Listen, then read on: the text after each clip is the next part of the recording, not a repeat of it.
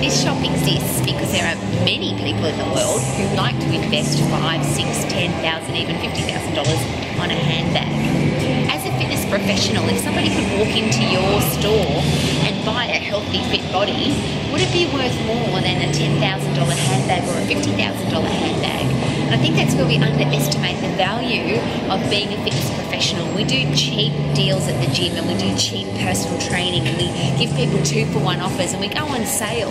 But ultimately, if you really want to value what you do, think about what it is that you do for people.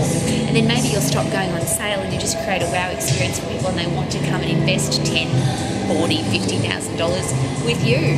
No cow poo.